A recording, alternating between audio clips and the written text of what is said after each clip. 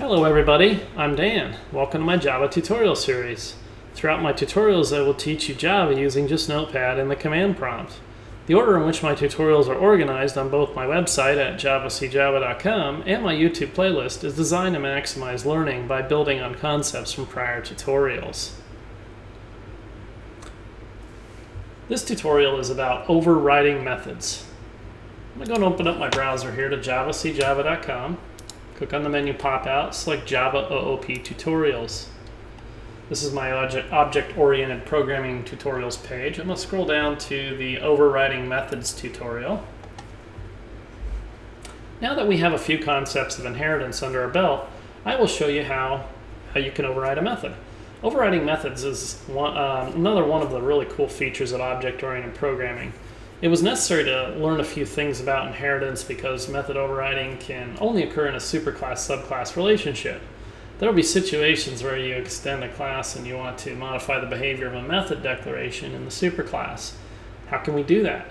Well, we simply create a method in the subclass with the identical signature and return type. By default, when the method is invoked using an instance of an object, the method in the subclass will be the one that is executed. Okay, let's come down here. Actually, I'm going to go back up here and read this, right? This sentence one last time because I really want to reiterate this there. By default, when the method is invoked using an instance of an object, the method in the subclass will be the one that's executed. All right. It doesn't need to make sense yet, but it will make sense here in just a second. Let's go and highlight this code and hit Control-C or right-click and select Copy. Let's move the browser off screen here. I've got a shortcut to the command prompt on my desktop, but if you don't, you can create one real quick by right-clicking, going New, Shortcut, CMD, Next, and Finish, right? It's just as easy as that. Let's go ahead and open up the command prompt, type in Java-C, press Enter. All this stuff will scroll by, and that's a good thing. If you don't see this stuff scroll by and you get an error message, go ahead and watch my tutorial on installing the Java Development Kit. You'll need to make sure you get that installed and configured properly before continuing. Go ahead and type in CD space /. CD is short for change directory, and / tells it to go to the root. Then type in make directory, md java. I already have a folder there, but if you don't, it'll go ahead and create it for you, right? And then we'll change directories to the Java folder. Now I'm going to make another directory, and I'm going to call this one overriding methods.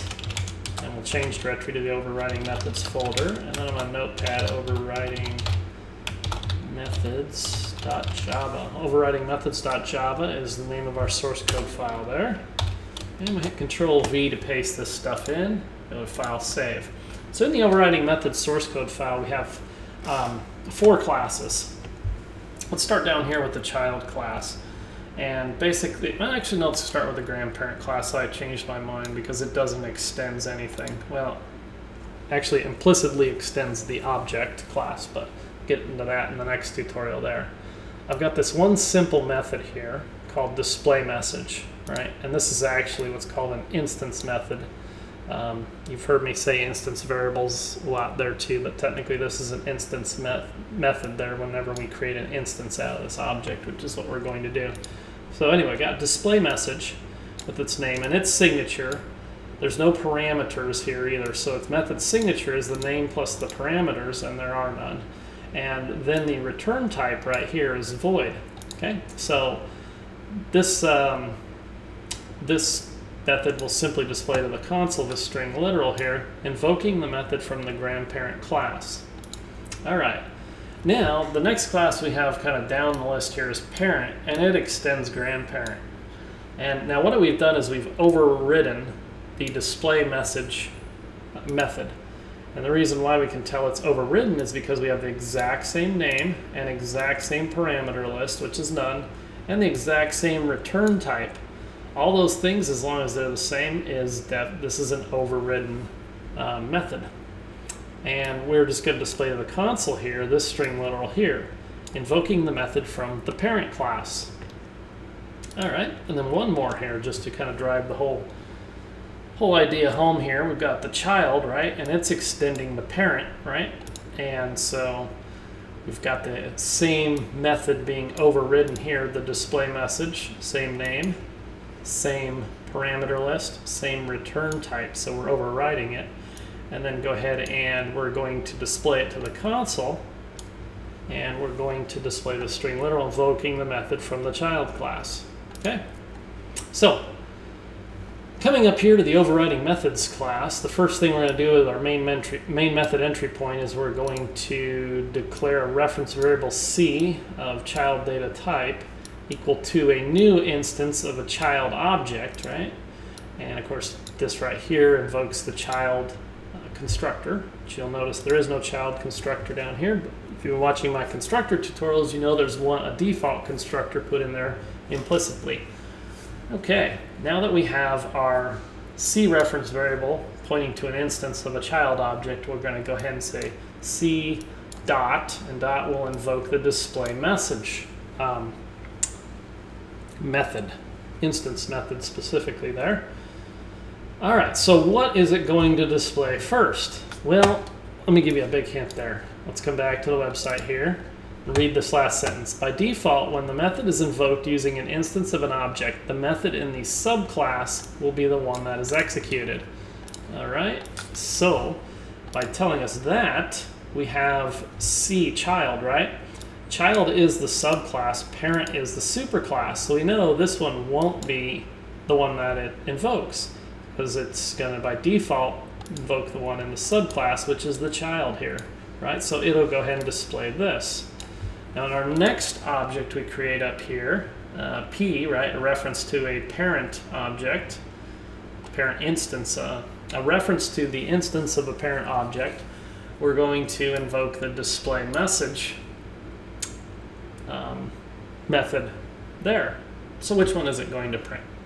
Well, by default it'll print the subclass one here. Now parent is the subclass of grandparent because we're extending grandparent here.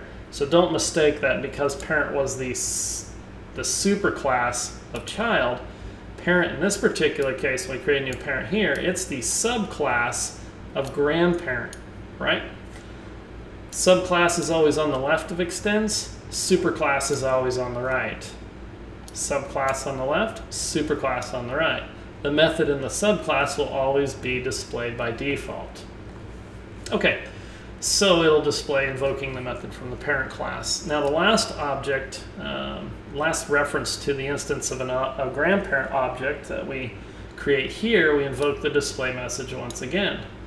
And so it comes out here and it basically is going to display this one because grandparent is technically the subclass of the superclass object.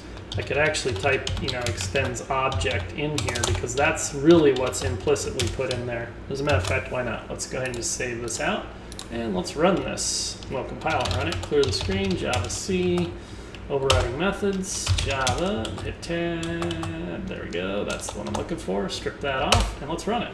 So we get exactly what we expected. Invoking the method from the child class, right? Invoking the method from the parent class, invoking the method from the grandparent class. Okay, so that's a really kind of gives you a good, solid introduction to overriding methods there. I'm going to go ahead and close out of this, close out of that, and I'll just leave you with a quick final thought there. On the surface, this very basic example makes it seem like overriding methods is a really simple concept.